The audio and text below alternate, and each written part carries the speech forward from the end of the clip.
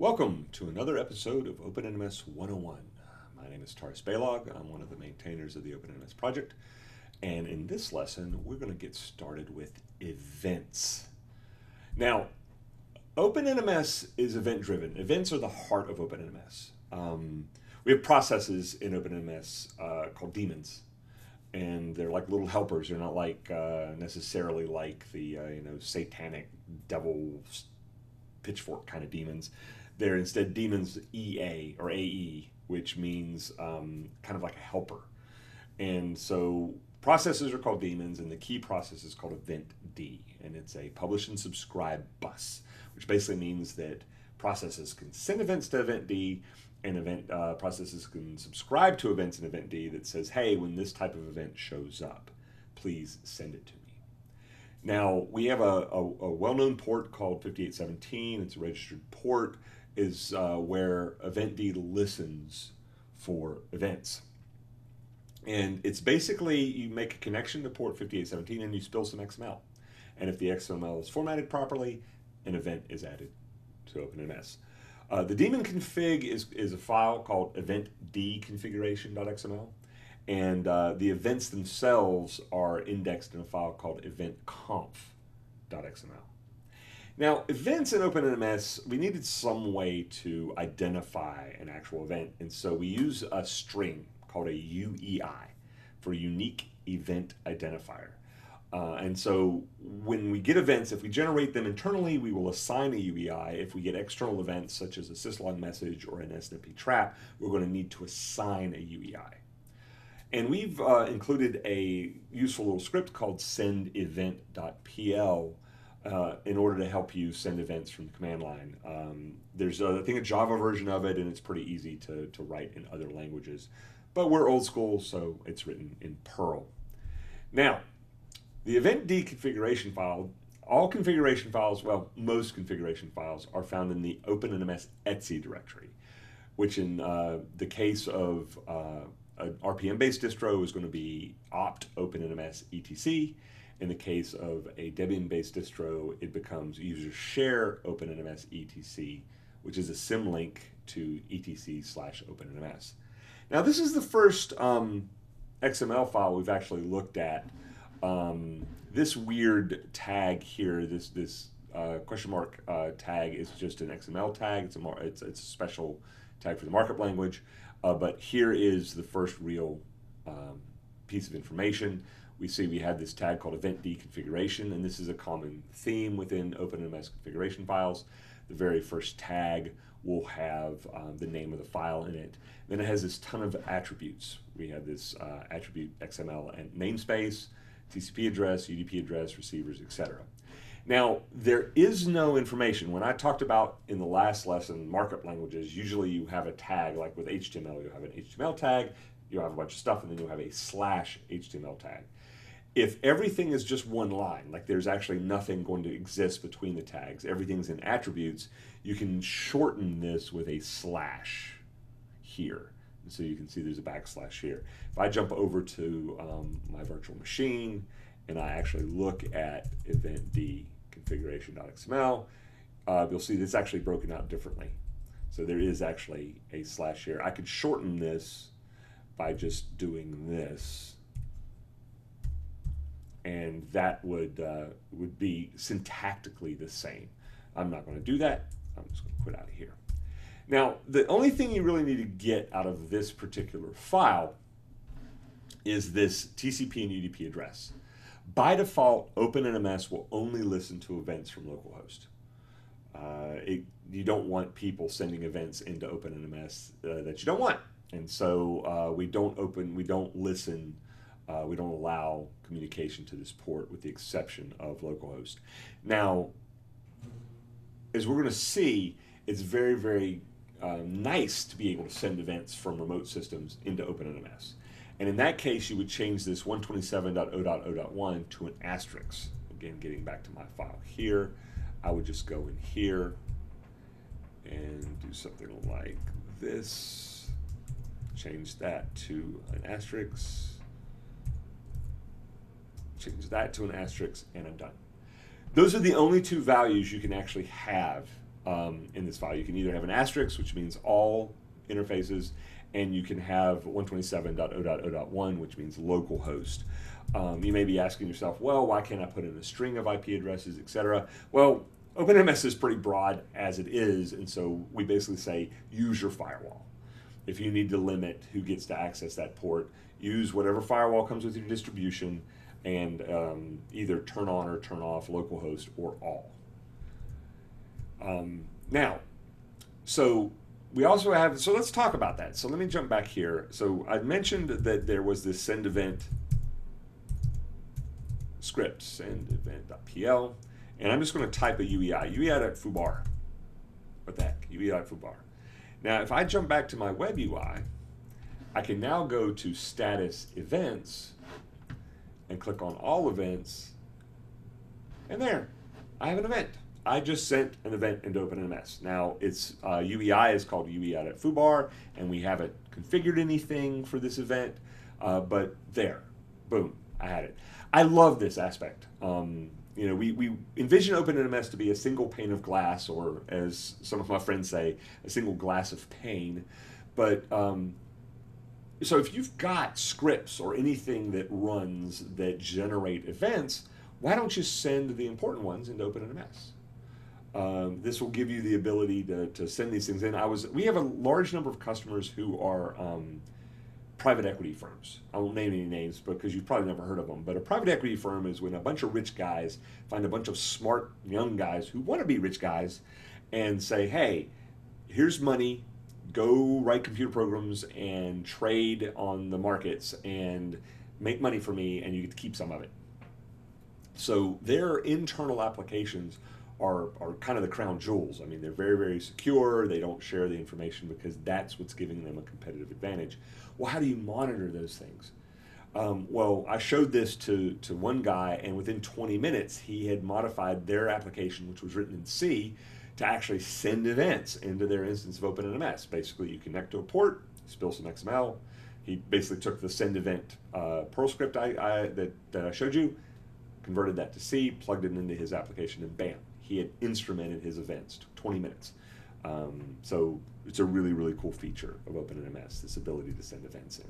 Now the problem is UEI.foobar isn't very useful in and of itself. So what we want to do is configure those events in order to make them more usable. We want to put them in English. EventConf is how we do this. Now eventconf.xml, this configuration file, has two main purposes. First of all, there are global security settings.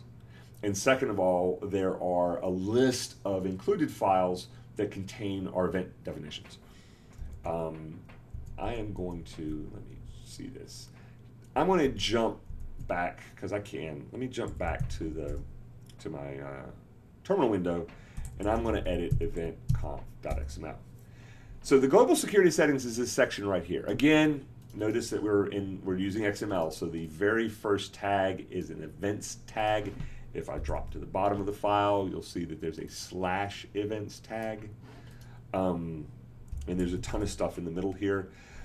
The global security section here is for events can be very powerful. I mean, you can generate actions, you can print log messages, you can generate scripts, you can open trouble tickets.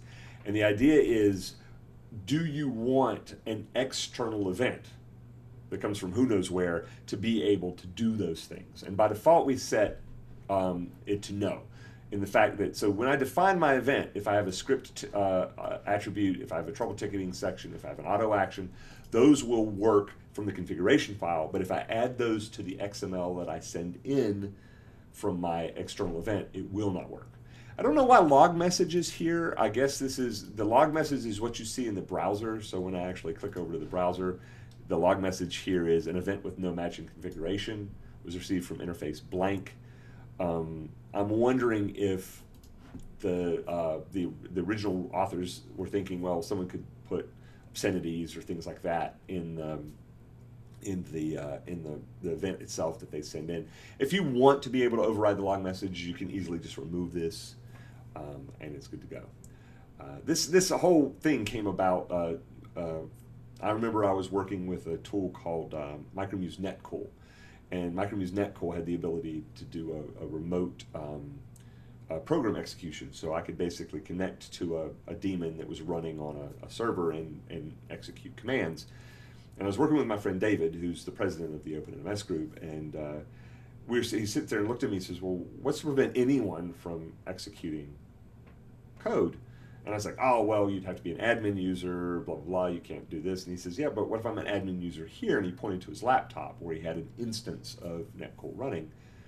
And I said, let's find out. So I poked around on the internet and I found there was a website, it was called ism.netcool.com, that had a port open that was for this server, this remote piece of code. And so I quickly coded up an event and I said, hey, I want to send an event that generates an action that says give me a root shell on that system. And sure enough, I generated the event, boom, I had a root shell on that system. So you want to be kind of careful about anything that can generate commands, that you limit that, and that's what the purpose of this section is for. Now everything else here are these include files. I wrote very, very little of the OpenNMS code, but this is mine. I actually, and I will brag about the features that I wrote, since they help enliven my otherwise dreary existence. So originally, back in OpenNMS 1.0, this file contained all the events. It was huge. It was like 2-3 megabytes of text. I forget how many thousands upon thousands of events we predefine. I think it's close to 20. We'll find out in the next module when we talk about notifications. But you know, having to manage that and changes in those files was a pain. And so I said, there's got to be a better way. So I used my very limited Java skills to create this setup where basically you can include events. Now, the order in which the events are listed here does matter, because basically when an unknown event comes in, it's going to look through here for a match. The first match will win.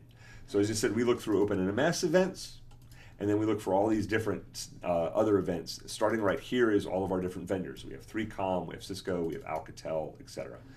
At the very, very bottom, you will see we have a file called default events. This event here, an event with no matching configuration was received from the interface, that's included here. So basically, if it gets through all of these event configurations and it hits here, the very last event is going to be the event that my uei.foobar thing generated. So you never want to, I have a little bit of OCD, I work with people who are OCD, and we've had people reorder this list of event files so that the default events occurred alphabetically. Don't do that. So I always put my events at the top and leave everything else standard. Now, this is what an OpenNMS event looks like.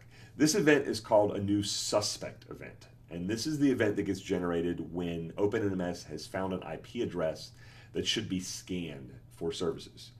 And so as you can see, we've got our UEI, we've got our uei.openms.org/internal/discovery/new suspect. That is the unique event identifier. That is a string.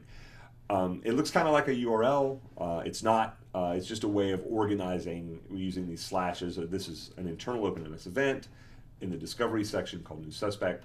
We often just refer to an event by its last little bit here. So this would be a new suspect event. There's a label tag here that says this is an OpenNMS defined internal event, discovery new suspect. Event labels show up in the GUI. I don't think they're really used anywhere else, so you can put stuff here. I do tend to try and put a vendor name or whatever first so that they sort nicely. So all the OpenNMS defined events have an event label starting with OpenNMS defined so that they sort nicely. Now here we have this description, interface, blah, has been discovered and is being queued for a services scan.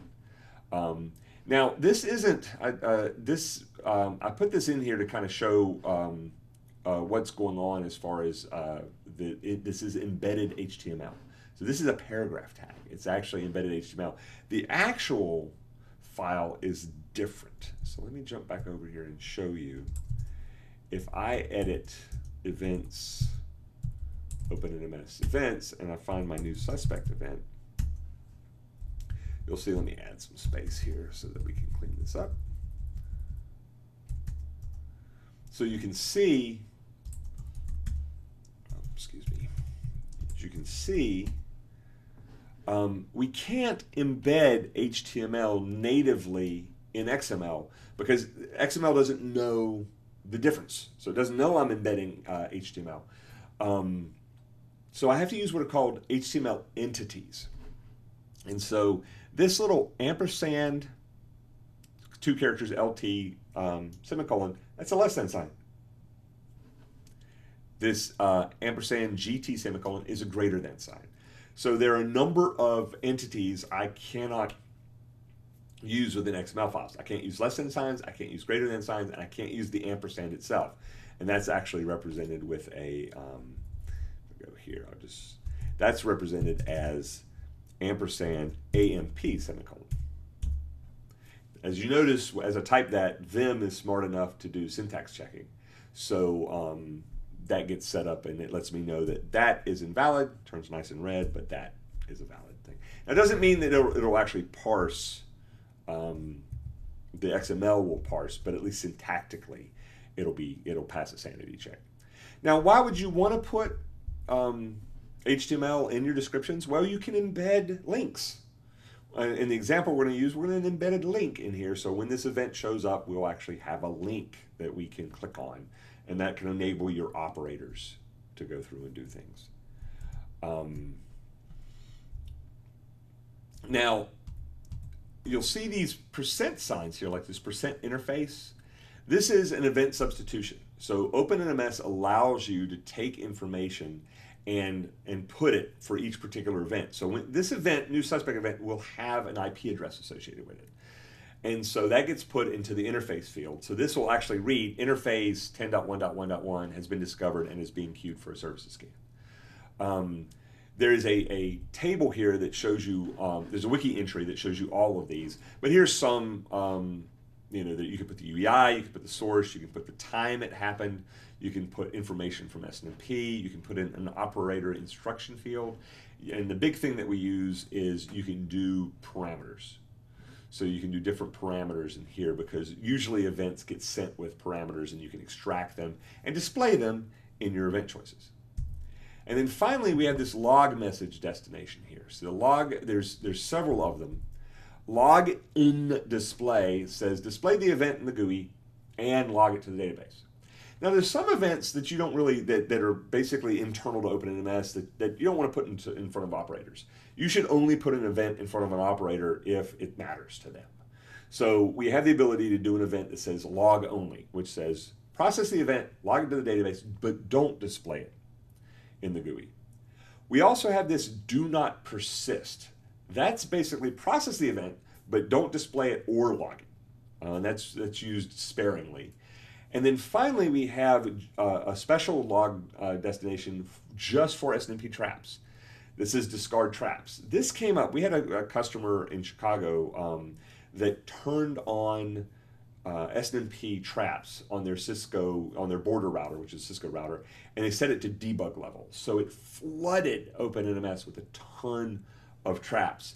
And we were like, hey, EventD was struggling to process all of these traps. So we said, okay, for these particular debug level events, I'm going to set the log destination to be discard traps. It says throw them away.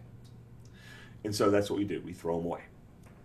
Now, this is kind of one of my favorite pieces. The last thing, going back to our event here, is the severity.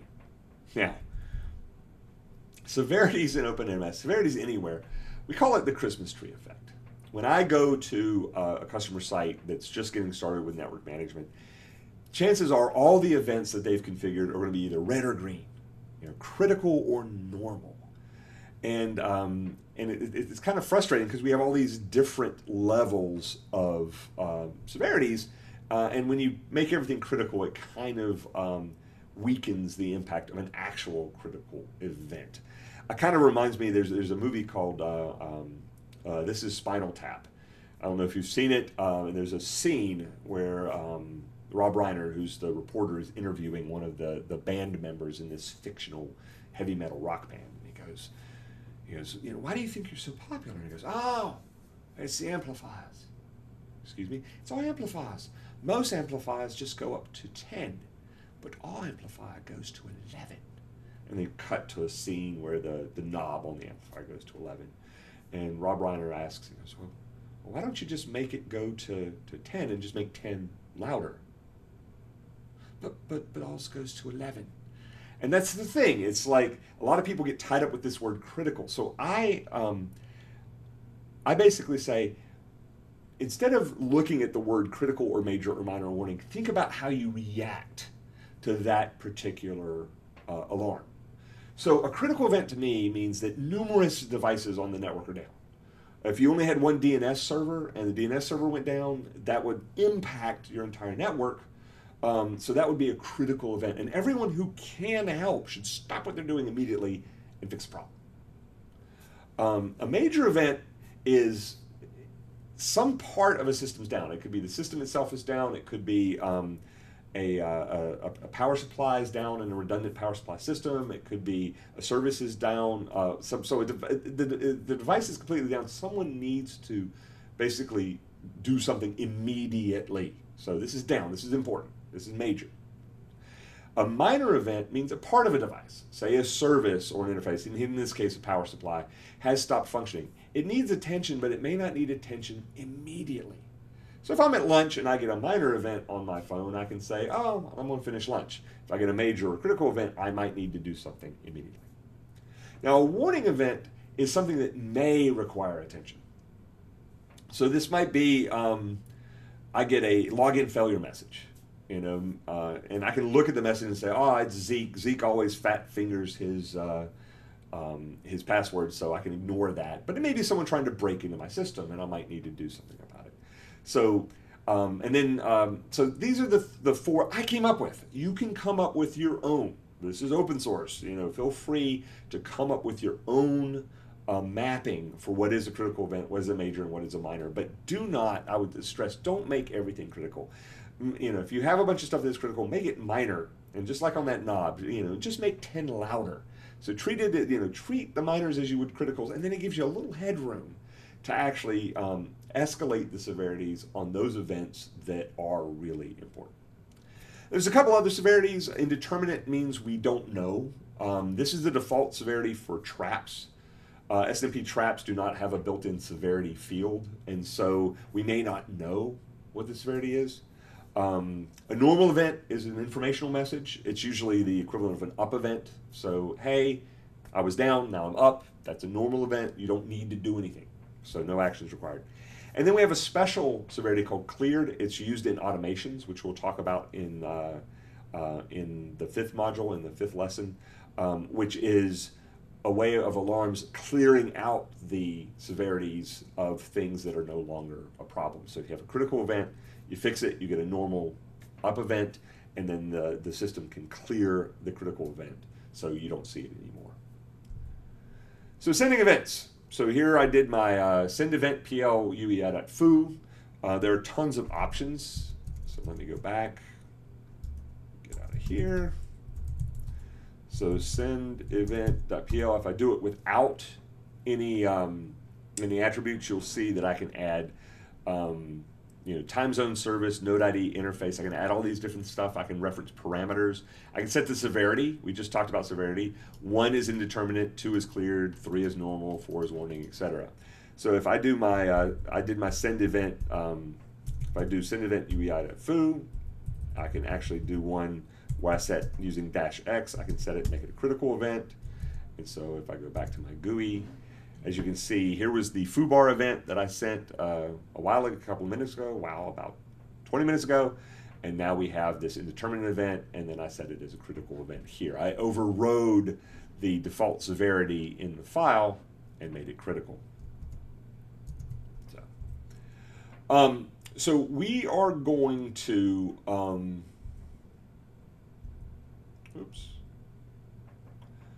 we are going to create an event. So we are going to create an event called the class/happiness event. I used to do this with beer, so it was all about being out of beer and being unhappy and happy because I had beer. And then I taught the course in the Middle East, and of course the social norms there frown upon alcohol. So instead we are going to use happiness and unhappiness and things like that for our events.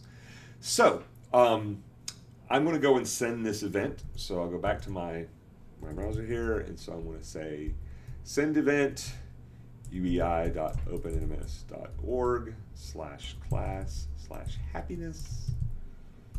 So I sent my event. Let's look at it in the GUI. So go over here and refresh our events. And as you can see, I can click on number 36 here, which is my event. And you can see here's the UEI, here's the log message. We don't have a configuration for the event. So our next step will be to create this configuration. We're going to create an event definition. We're going to add it to the event.conf.xml file. We're going to reload the configuration, send the event again, and see how that changes, how it appears in the GUI. So there's our unhappiness event. So what we're going to do is, and forget these URLs right now, we're going to go and create an event file. And this is what it's going to look like. So here's our class events.xml file. Event files contain events. So the first tag is going to say events, and the last bottom is going to have a /event, and then we're going to have a bunch of events. I can have, this only has one, but I could have a ton of different events here. Now, I need to match my UEI, and it is exact match. So I typed in uei.opennms.org/class/happiness, all lowercase. So I've got to have my events match here. I've got my event label, and then I have my description. This uses those HTML entities, so it's a paragraph. It says this event is sent when the OpenNMS class is happy, closing paragraph tag, and then it's a little unordered list that has this thing, dance, everybody dance, life is good, this is fun. You get extra credit if you can tell the very obscure YouTube video where these lines come from. But anyway, it's a happy thing, and then the message is OpenNMS class is happy. Of course, we assume this is a normal message. We don't need to do anything because the class is happy. Now, what you could do right now is you could create this file and go ahead and add it to OpenNMS. But when we teach this class here, we used to do that, and people would sit here and they'd type. A lot of people might be new to editing with something like Vim, or they're uncomfortable and they would have typos, and it would just take a lot from the class. So what I'm going to do is I put up all of this stuff on the web. So I don't know if you noticed, but on the introductory slide for every one of these lessons, we have www.opennms.org/T training. And if you go to T training, you will see this list here of configurations. So we've got config, we've got slides, we've got videos, etc. Now, I'm going to click on the config directory, and we're in exercise 3. So I'll click on exercise 3, and look, there's the class events.xml file. So you do not have to type it in. Now, what a lot of people in my class will do, they'll click on it and they'll bring it up, and there's the file, just like I showed you on the screen, and they'll go, oh, I'm going to copy that and I'm going to paste it. That's a bad idea, because most browsers add these little dashes. They add this little extra formatting, which is not valid XML.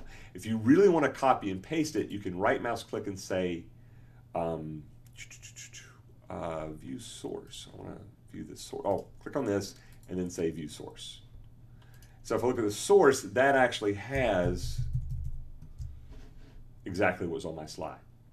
But if you have access to the internet on your system, there's a much easier way to do it. You just right mouse click on this file, copy the link location, and then go to your shell, and then you can use a command called wget to do it. Now notice mine, I don't have wget installed, so I'm going to yum install wget. Take a second. You can also use curl. I'm more familiar with wget than I am with curl, so I like to use wget. Now, all event files, by tradition, are stored in the subdirectory under events called events. And there's all of our event files. So I'm going to do a wget, and I'm going to paste in that URL. Now I'm going to add an option just out of habit called -n, dash capital N. This is the first time we're going to go out and get the class events file, so I don't have to worry about any changes. But in future exercises, we're going to update this file. We're going to add events to our class.events file. So what I want to be able to do is overwrite it. I don't want it to preserve the existing class events file, and that's what the -N will do. So if I were to download it again, it would just have the one class.events.xml file. If I left that off, I would end up with a class events.xml.1, .2, .3, .4 file, and then I have to manually copy them back over. Now, that's step one. So if we look now, if I cat the class events file, you can see there is all the text for our event. Now I have to turn it on. So I'm going to go up one level. So let me go up to the Etsy directory, and I'm going to edit eventconf.xml. And here is all of our event files. Now, what you can do is, to clean up the GUI, it doesn't really do much performance-wise, but if you want to clean up the GUI, if you don't have any AKCP event devices or APC devices or Aruba devices, you can get rid of these. But what I would suggest you do is you comment them out. We're going to talk about upgrading later, but when you upgrade, you have to merge any changes in your XML files with the XML files that get distributed with OpenNMS. So what you want to make sure that you do is keep those as similar as possible, and it'll make merging them easier. So I am going to steal this line here, and I'm going to put in class. So class.events.xml. So I now have my events set up in the event comp file. So now I'm going to quit out here, save that. So there's one last thing I need to do. So I've got my class events file. I've stuck it in the proper directory.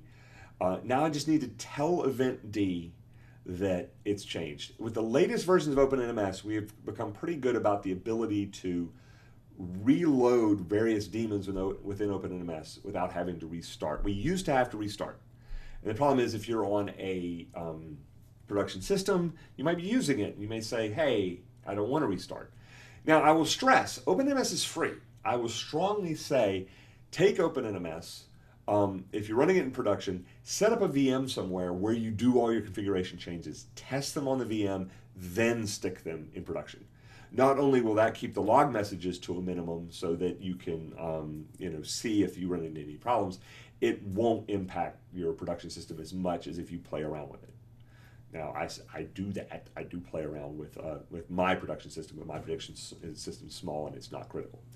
Anyway, this just says, okay, we're going to send another event. Again, OpenNMS, one of the things that makes OpenNMS Enterprise great is this great event bus. I want to just send an event into event D that says, hey, reload the config. And there's going to be a process that listens that says, oh, I got this event. I need to reload the config into event D. So let me go to here. Let me see if I can remember all this. So send event.pl, and it's uei.opennms.org/internal/reload daemon config -p for a parameter, and I'm going to put in the daemon name is event D. I don't think I did that right, so let's make sure. Daemon name is camel case, reload daemon config is proper.